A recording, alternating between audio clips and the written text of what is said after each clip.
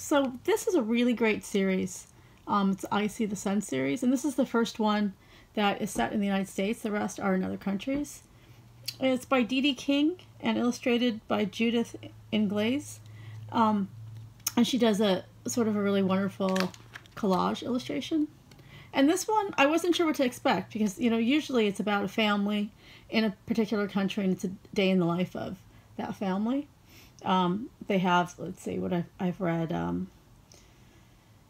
let's see, Mexico, Afghanistan, some Asian countries, and they're all really good.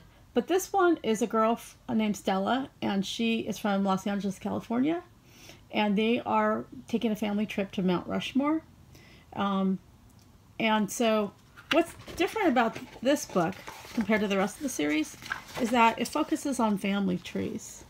And so here you have the family. So yeah, so she has, the collage illustrations are realistic photos, and also, sometimes she also has some drawings, like you can see in the faces. I really like her illustration style. And so, each family shares a family tree, and it has a different tree, and you kind of see the different members of the family and where they're from.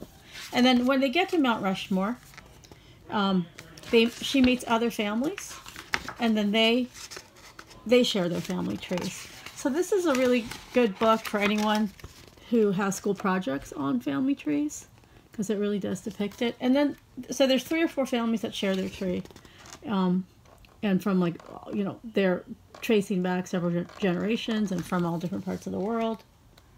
And the last one is a Lakota Native American family, and that's when it's really sort of clear, like, everybody else came from different parts of the world, but the Native Americans, like, they've always been here for thousands and thousands of years. So that's kind of a really nice way to end it. And I like the tie-in to North Dakota, to the Native Americans who live in that area.